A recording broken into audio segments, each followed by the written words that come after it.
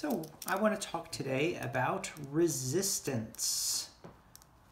Okay, resistance, capital R. We said that R was measured in something called ohms, right? And the symbol for the ohms was the Greek letter omega, crazy looking thing there. And we said that resistance was an object's tendency to make it more difficult for charge to flow. Okay, now that's sort of like the negative view of resistance, whereas the resistance of an object determines whether or not charge is allowed to flow. Remember that resistance also talks about the degree to which an object converts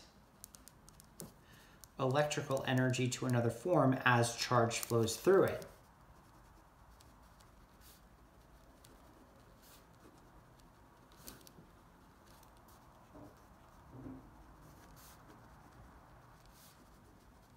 Okay, so last thing I want to remind us is that the more resistance a path has,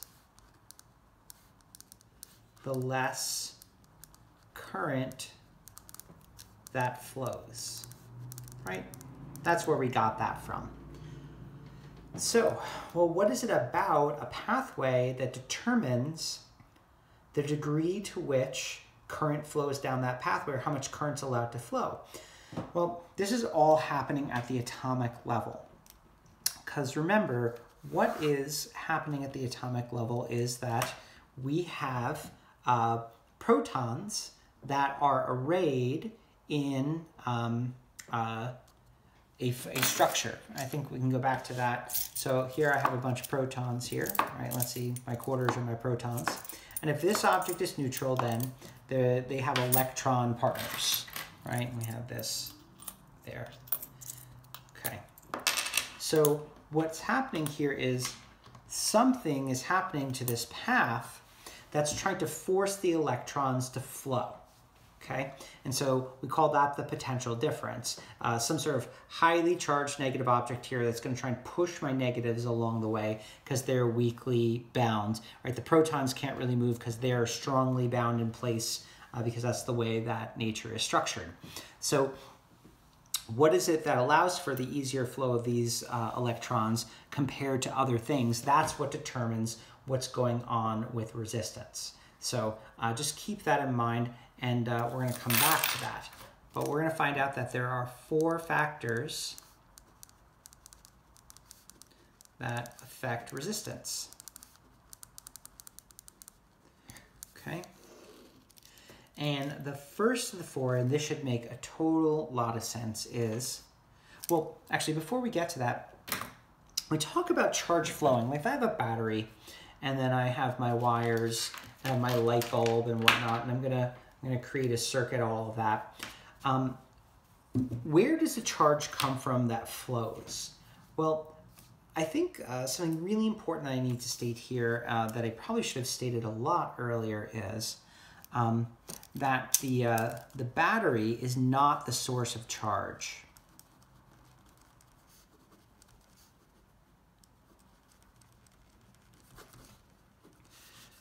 The battery is the reason why the charge that's existing there moves. When I built this structure of my atoms with their electron and nucleus partners here, this is actually what I was picturing were the atoms in the wire itself, right? Because there are electrons existing in all materials. Just when I put a battery that has a large concentration of negatives over here, it forces the already existing electrons in the wire to start moving from atom to atom, okay? So when I say factors that affect resistance, know that the electrons that are forced to flow were originally attached to atoms. So the first factor that affects resistance is the material in question. And the reason why is because different materials hold on to electrons differently. Right? That's why things like copper and gold are good conductors. If I say something is good conductors, those materials don't tend to have as much resistance because they give up their electrons to flow a lot more simply than something like plastic, which we use for insulation, because plastic, the electrons in it are not very easily allowed to flow through it. Okay, now that's the easy one. So next, let's imagine I have, you know, my solid here, and the solid's arrayed in like this structure, okay? And I have these electrons over here that are being forced to flow through, right? Forced to flow through this solid. Now you can see that depending on where the electron is going, because these atoms are spaced out differently, that they can either flow easily through it, or like this electron, which is very close to this, because electrons are negative, the nucleus is positive, might get pulled into there. This one might get easily through. Oh, that one gets pulled in, easily through, pulled in, easily through, right? So if they get too close to the nuclei, they stop flowing. Or maybe what happens is if this thing already has enough electrons, this one pulls it in, dislodging that one, which goes here, but it's not a very efficient flow at that point. So anytime they get too close to the nucleus, they stop flowing, right? They get trapped in there. And so there's a couple of things that can happen here. If I have a lot of electrons here, if my pathway is really thin, right, it's very hard for things to get through that pathway. And so the next factor that's going to affect resistance, this is going to be thing 2, is going to be cross-sectional area of the wire, right? Thicker wires have literally just more space for electrons to go through, making it easier for them to flow. So larger cross-sectional area, smaller resistance.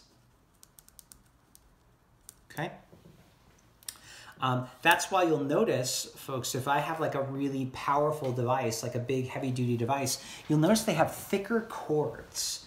And they have thicker cords because you want less resistance for those really powerful devices like air conditioners and whatnot. But something easy like a lamp or a vacuum cleaner, you'll notice their power cords are not that thick, right? The next thing here, here's my structure, right? It's actually, I'm displaying the path of these electrons as like really linear and nice, but really these electrons are all influencing each other and they're repelling each other. So their paths are usually a lot more erratic than I was making them. And there's a lot more electrons than what I'm picturing here. So that path is erratic. So there's kind of like a probability of whether or not it's going to encounter one of these things. And the further it has to go, the more likely it is that it's going to encounter one of the nuclei. And so at that point, we can see that the length of the wire matters. So the longer the wire, the greater the resistance. Because there's more likelihood that that any given electron will encounter a nucleus and then stop flowing, right? So longer wires tend to be more difficult. That tends to be why, like when you have things like a charging cord, I don't know if you've noticed, but when you get a device from like Apple or Android, the standard length of the charging cord is about 3 feet. Have you noticed that when you get the 6 feet or the 10 feet long cords, that it takes longer to charge your phone? That's because those wires have a lot more resistance and less energy is being delivered to your phone. You will also note that those wires that are longer, the charging wires that are longer, heat up much more rapidly than the other ones. That's energy that's wasted that should be going to your phone that's not going to your phone. That's why shorter wires are better for charging. Now, granted, they're not that convenient when you're trying to do stuff while your phone is plugged in, but your phone is going to get charged a hell of a lot quicker with a shorter wire than with a longer wire. Okay, so different materials affect resistance differently. Thicker wires have less resistance. Shorter wires have less resistance, or we could say that thinner wires have more resistance, longer wires have more resistance. The last factor here is going to be temperature.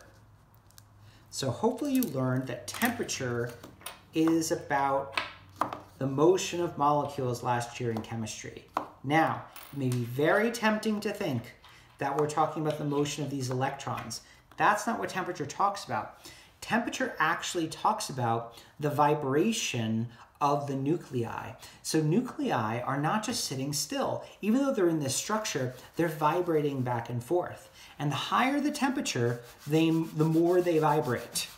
So, in which case is it easier to get for these electrons to get through? Let's say they're trying to get through here. If these are vibrating a little bit or a lot. So I think it's pretty clear that when these are vibrating just a little bit, that it's easier for the electrons to get through. Therefore, higher temperatures mean more resistance. And that's why when your wires start to heat up on your charging devices, it actually even slows down the rate at which your phone charges up. So that's even a better reason why those long charging cords are terrible. To give you another analogy of this, imagine, have you ever played the game in a crowded hallway of like, you know, I don't touch anyone but get through the crowded hallway? I don't know, stupid things that go through my head, right? If people are standing still in the hallway, it's a lot easier to get through that hallway, but if they're moving around really quickly, it's harder to dodge everyone.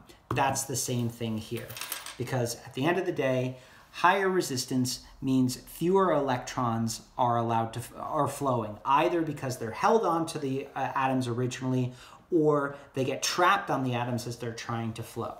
So as we're thinking about these things, that's what we're talking about in terms of what's happening internally within our resistors. So for example, different light bulbs have different resistance because if you look at it, inside the light bulb, all that is a really long wire made out of a wire called tungsten.